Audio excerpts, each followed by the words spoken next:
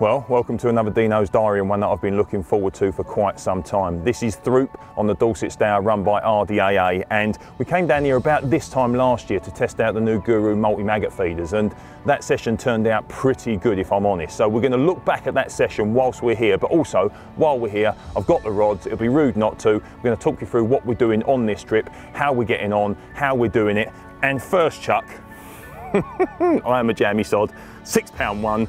From the Dorset Stour, thank you very much. Job's a good one.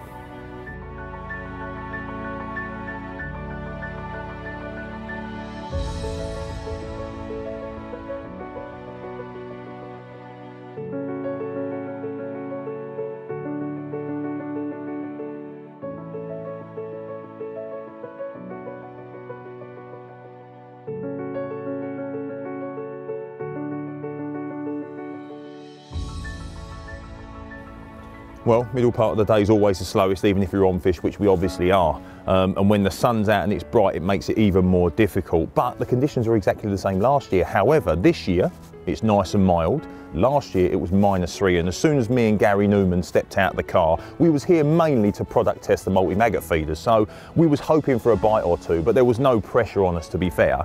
We knew it was going to be tough. But very quickly, we also knew that it was going to turn into a very, very special session. We'd done the job that we was here to do. We did the final testing for the product that we was here to test, but we also nicked a few decent fish along the way. Take a look.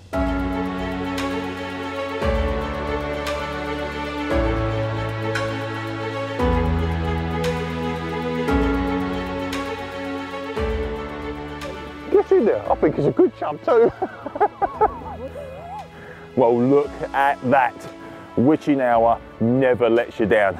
I got up at 2:30 this morning, drove 180 miles down here to Throop, and to be fair, when I arrived with the heavy frost on the ground, my heart sunk because I knew it was going to be difficult. But £6 7 ounces to finish the day off like this with a day to go tomorrow, it ain't going to be easy. I've said it from the start, but oh my God, with prizes like this, it's so worth it. Look at this. What an amazing creature. I guess my fascination with chub stems back to when I was a kid. I mean, it wasn't my first fish, that was a skimmer.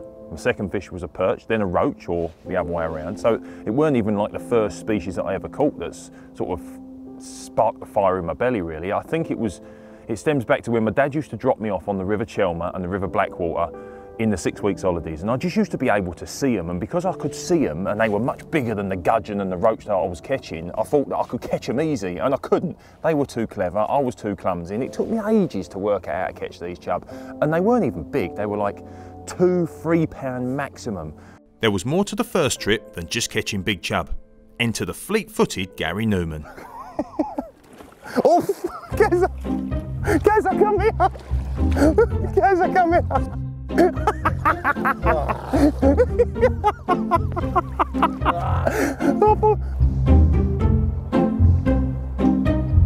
on, get in there.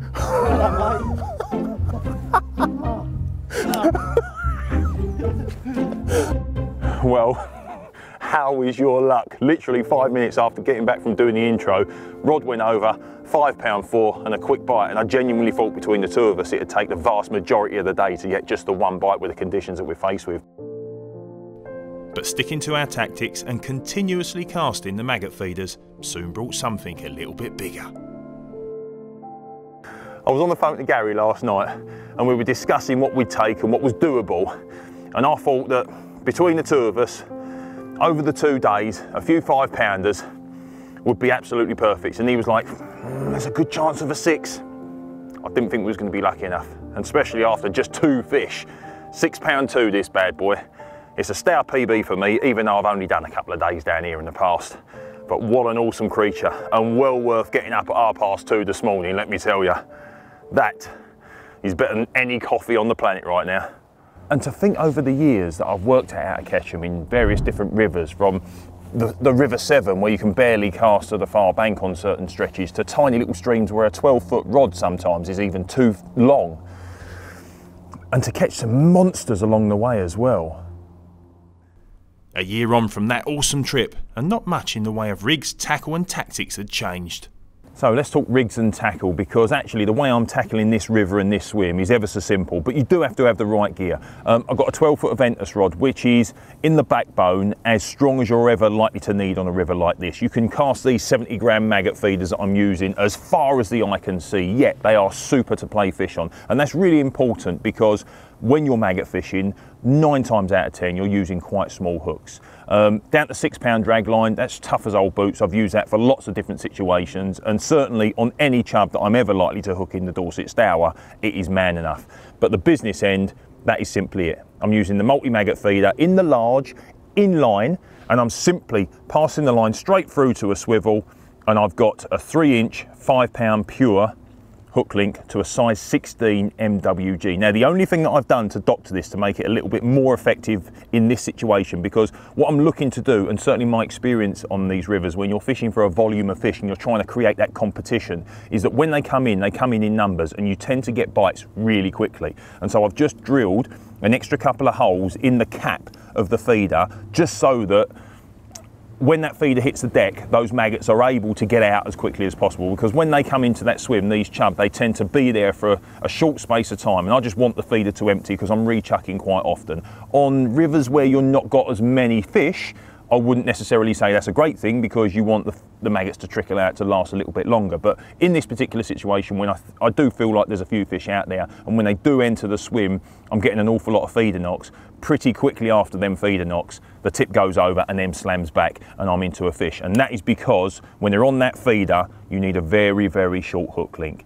And don't be afraid of small hooks, because particularly with chub, with their really hard beak-like mouths, a size 16 MWG, which is my river hook of choice, to be fair. I use the 10s all the time for the barbel. I use the 16s and the 18s for the chub. I've never opened one out. And the key to this style of fishing is simple. Find your spot, be happy with your spot, and build that swim. If you see a fish roll downstream or upstream, don't cast around trying to nick a bite from here, there and everywhere. When you're maggot fishing, you want to draw them fish into your spot. And if you're accurate enough, you can be in for a hell of a good day.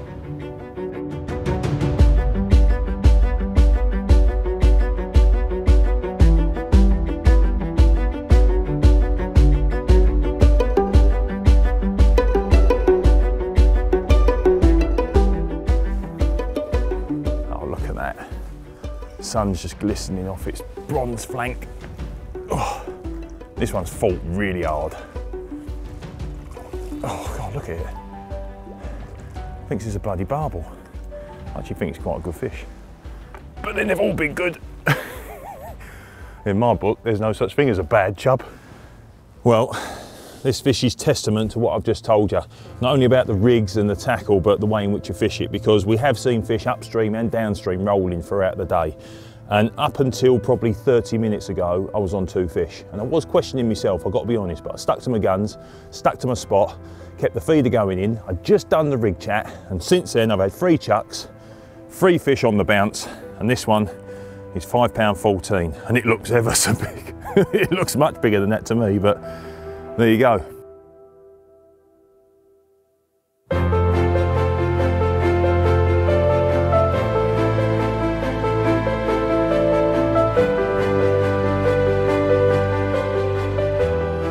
There's just something about them. They're not the hardest fighting fish, but they know every inch of the river, and so they use it to their maximum efficiency. So there's something about a lot of other species that are better. Barb will fight better, they probably look a little bit better, but the way in which you can target chub in many different rivers, on many different methods, on loads and loads of different baits, in all manner of conditions, from -5 when we was up here a year ago to 30 degrees in the summer, they just have it. I mean, they can be so frustrating, but they can be so rewarding at the same time.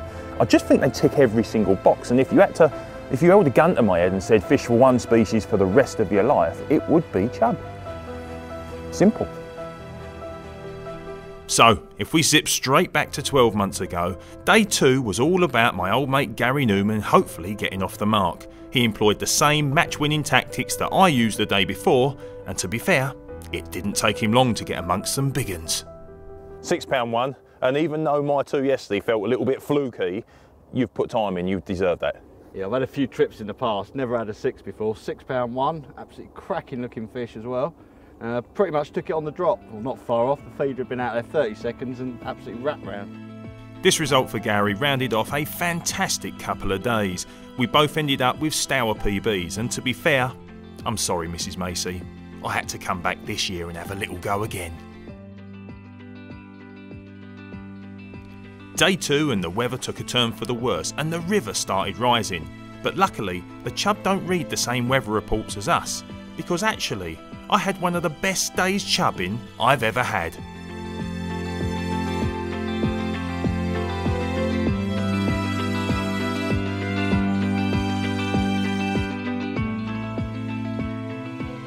The day included 1 4-pounder, 5 decent 5s, and even a couple of 6s got in on the party.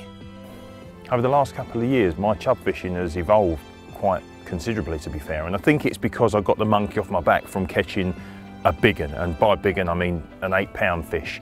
And I did target that for 7 years. I caught a lot of very big fish along the way, but since I've had that fish, I think I've been able to go back and just chill out and relax and almost go back to my childhood. And now my chub fishing's got to the point where it's the methods and the venues that are more important than the size of the fish. I'm quite lucky in the respect that there's a lot of big chub around now. But really, I like coming to places like this where you just get multiple bites, because at the end of the day, that's what I enjoy doing. And where it's going to go in the years to come, I really don't know, but there'll always be something for me to get my teeth stuck into.